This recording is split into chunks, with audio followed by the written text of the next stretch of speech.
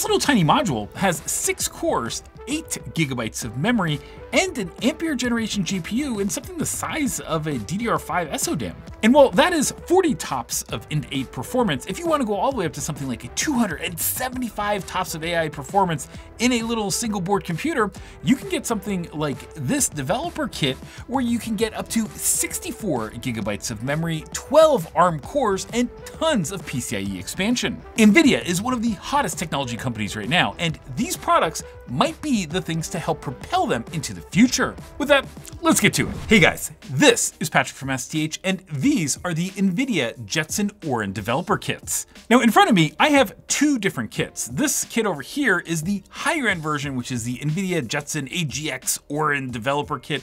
And this thing is super fast. It has a 12-core ARM processor, 64 gigabytes of memory. It has onboard storage. It also has a 2048-core Ampere generation GPU, which is just a little bit smaller than what you would find on a NVIDIA RTX 3050 6GB card. And if you want to go a little bit smaller, you can also get this, which is the NVIDIA Jetson Orin Nano developer kit, which has 8 gigabytes of memory and a lot of the same features, just in a scaled down version. In fact, this little system has more Int 8 tops than many of the AI PCs that are going to be launched today, and it's been out for a little while. Now, 100%, these both cost more than a Raspberry Pi 5. I am not debating that, but they also have way more functionality, and for NVIDIA's future, well, the NVIDIA future looks a lot like these, but just scaled up. And so in this video, what I want to do is talk about that NVIDIA data center juggernaut that is making money hand over fist right now, and talk about how NVIDIA is going to take that same architecture, build ARM into it, and expand its portfolio, making these some of the early precursors to NVIDIA's future. And by the end of this video, there's a good chance you're going to stop developing on Raspberry Pi 5s if you have high-end applications, and you're going to start looking at NVIDIA's offerings. And I just want to say thank you real quick to NVIDIA, who has let us borrow these for some time, and also all of the STH YouTube members who have helped us, support us, and allow us to buy different things for these. You're going to see some cool stuff in this video that was made possible by those YouTube members. So I just want to say thank you again, and also if you do want to support us, you can go join down below. With that, there's a ton to get into here, so let's get to it. Okay, so first off, I just wanted to kind of go over what we have here, and I'm not going to go through every single feature on these. You can go look that up online. It's going to take too long if we do that. However, I just want to show you first the Jetson Nano Dev Kit. Now, I think this thing is about $500, which is certainly a lot more than a Raspberry Pi, but you also get a lot more. Now, at this point, you might be looking and saying, hey, Patrick, the Jetson Orin Nano, that is definitely a lot bigger than a Raspberry Pi 5, but hold on one second here, because it's actually sitting on a carrier board, and so the actual module is much smaller than this development board. It's this little module right here, which has our CPU. It has the integrated Ampere generation GPU, as well as all of the memory that we need. And so for the development kit, that module gets this little heatsink, plus it also gets a carrier board. And just kind of looking at what we have like our power input, display outputs, we have USB, we have a network connectivity, and we also have GPIO. But if we turn to the back, you'll see that we also have things like our Wi-Fi and Bluetooth and all that kind of stuff. But then we also have additional M.2 slots where we can do things like put SSDs. If you have something like a Raspberry Pi and you want to go put in, for example, an M.2 SSD, you have to get a Pi Hat anyway, and then go install that. On this board, not only do you not have to use GPIO pins or anything like that, but it just has a slot. It's super easy to go plug in. On this little processor, we get 6 ARM v8 2 actually, processor cores. And then we get an integrated GPU, which has 1024 CUDA cores. Now these CUDA cores are the Ampere generation cores, and so we also get 32 tensor cores in this little platform. And if you're thinking like, hey, what am I talking about Ampere? Well, if you remember like the NVIDIA RTX 3090 generation or like 3000 generation, that's an Ampere. This is also, one of their data center GPUs. This is an Ampere, so an A40 generation GPU for the data center. And I know that a lot of people get Raspberry Pis and they'll put like a Coral TPU or like, whatever kind of AI accelerator on there.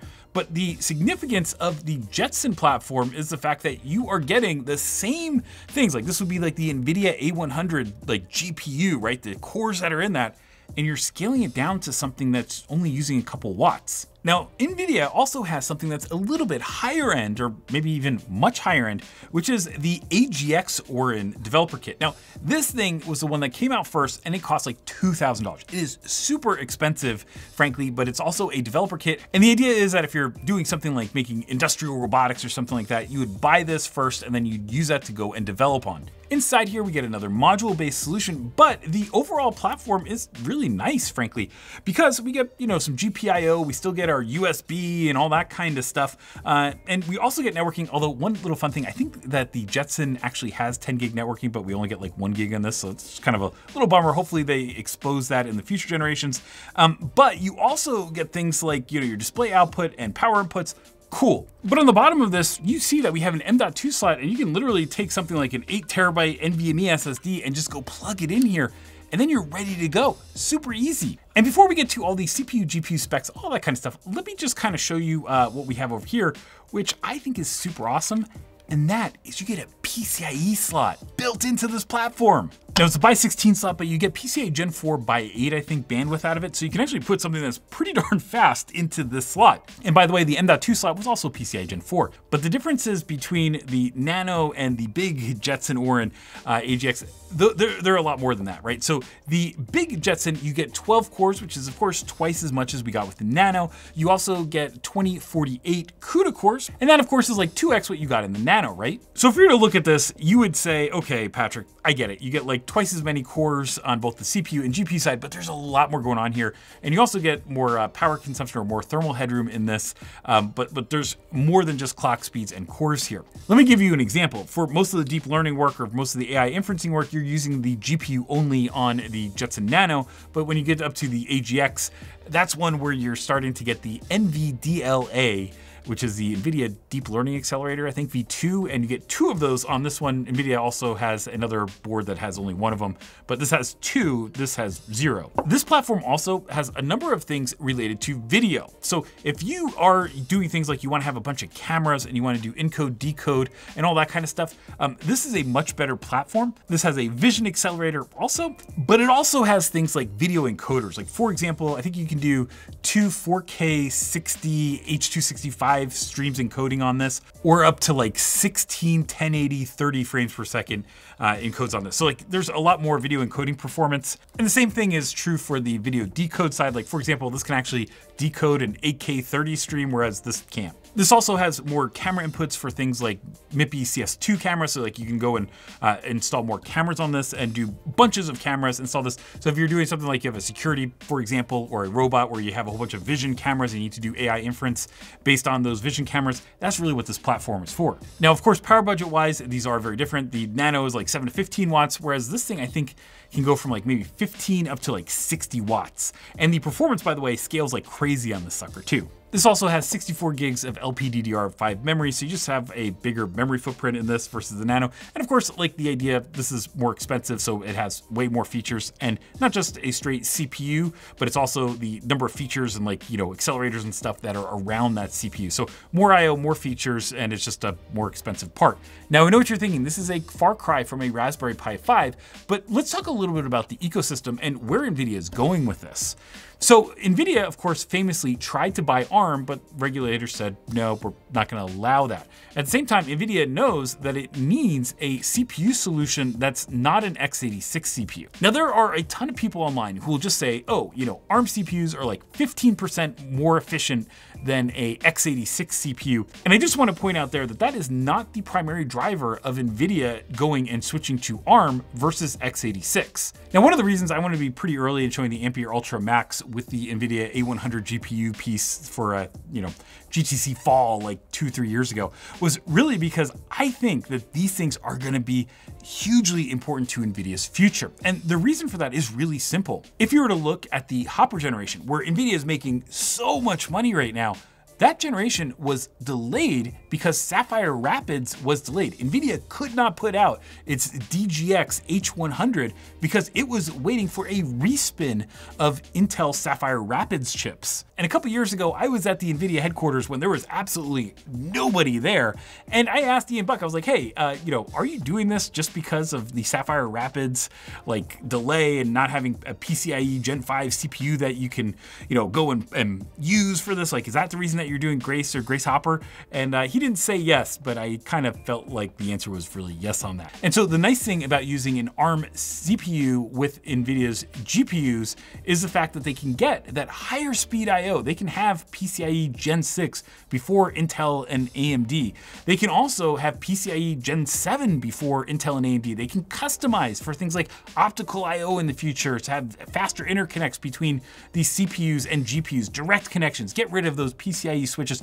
All kinds of different things are opened up when you're not stuck having the same data center processor that Intel or AMD have. So the reason, at least to me, that NVIDIA is going to ARM is not because it's more efficient, but because they can customize the type of CPU they want, exactly tailoring it for AI server needs, but also bring it all the way down the stack to something that is like a high-end Raspberry Pi competitor. Now on the STH main site, we've looked at the NVIDIA Grace Superchip and I've showed you a couple of those. You have a package. That package can have two 72-core ARM CPUs. And on the package, you can also have LPDDR memory. And so you can have almost a terabyte of memory plus 144 ARM cores. And that's kind of a cool thing. And that's something that NVIDIA is showing off. Now, while those are like 500 watt CPUs, the other thing to keep in mind is that you do have the memory built in there. But the other NVIDIA GPU and ARM core thing might be actually a lot more similar to these. The NVIDIA GH200 or Grace Hopper 200, there was a 100 that I don't know if it ever got released. That is a absolutely massive GPU. It actually uses a ton of power. I don't know if I'm supposed to say how much it uses, but it's a lot more than I think a lot of folks think it uses. We'll just say that. So that has half the module, which is your 72 core ARM, right? Because half, and you also get memory. It's about half the memory capacity there. And on the other side, you get the Hopper GPU, which is the H200, which means that you have all 6 HBM packages that are active, you have faster HBM memory, and you have higher capacity. So you get more memory capacity there, and you also get the ARM CPU. Now that ARM CPU and GPU combo, that's actually on a module. Now we've looked at a number of the systems that those go into on the STH main site. We're gonna start doing our review series pretty soon, but those have a module, which is either your Grace or Grace Hopper, and it plugs into a baseboard that has all of the IO that goes to like PCIe IO and all that kind of stuff. That is very similar to a board like this, where you have your memory, you have your ARM CPU, you have your GPU IP, and then it goes into a carrier board, right? Of course, since this is STH, I always like to show you the hardware. So let's get over to the other set and let's go take a look at how these things work and show you Jetpack, turn them on, all that kind of stuff. Let's get to that now. Something I just want to show you really quickly is, what is this thing like to use? So when you have the big Jetson, something that you're going to see is that you get a system that has eMMC storage, and so you do get a Ubuntu desktop, and it's usually pre-configured with like Jetpack and a lot of the NVIDIA tools. You can do things like run Docker containers and all kinds of different software on it. It's essentially just a Ubuntu desktop. And if you want to go see the AI performance of this, I would say go look at the MLPerf results. There are organizations that have submitted, just an absolute ton of the MLPerf inference results on these Jetson platforms. This is a very, very popular platform. So that's probably the best one just to kind of gauge the level of performance you get with this. At the same time, something that nobody talks about is really the CPU performance. Now there are a number of different ways that you can run this. You can run it at a 15 watt, 30 watt, 50 watt, and then we have it right now set up as a max N mode, which means the maximum power consumption this will pull. And this thing will easily go and pull over 60 watts. But on the other hand, if you dial it back down to maybe 15 watts, you get something that overall as a system is using maybe a little over 20 watts. Now you might say like, who cares about that? But you have to remember that this is or started out as a robotics development platform. So you need to go run things on batteries. And I've definitely run it off of portable batteries before. It's actually super easy and you get a decent amount of runtime, depending of course on the size of battery you're using. And for me, having that low power mode has been super awesome because I've been able to use this thing all over the world. I've brought it to places like Switzerland, I've brought it to places like Puerto Rico, I've traveled all over with this in the bag, and something if you just need a camera, well, I usually travel either with a Canon or a Sony camera, and you can take your Sony camera that we have set up here, for example, put it in OTG mode, and that gives you a camera that you can use for video input and get a high quality camera to go do AI inference on. That's really what I've been using this most for, just learning and just playing around with things like, an NVIDIA runtime with Docker. Now, the flip side is that if you do crank that power, you can get a lot more performance. Like, for example, you see that off on the set over here, we have a Mac or an M1 Mac Mini, and this thing is actually pretty comparable to an M1 Mac Mini in terms of CPU performance on the multi-core side when we look at something like Geekbench.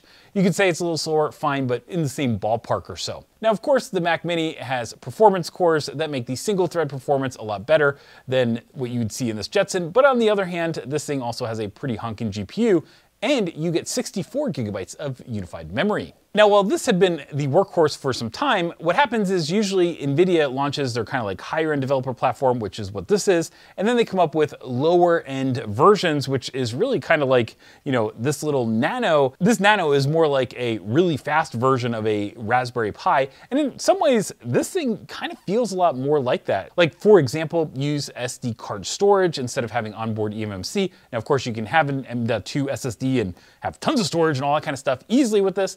But on the other hand, just the model of how you use an embedded OS and stuff just kind of feels a little bit more similar when you talk about those two. Still, the other way to look at it is the Raspberry Pi is less expensive, but then what do you scale to beyond that? Now, on the other hand, you can go and get something that's a little bit more expensive, of course, with way more features, which is this Aura Nano over here. And you can scale into something this big. You can scale into a server with GPUs. You can have a Grace Hopper. You could do the platforms for healthcare. And I guess the bigger point is if you want to be doing AI, well, this has a much more scalable platform and an easy path to get into higher end AI, which makes this kind of like a better just kind of development platform.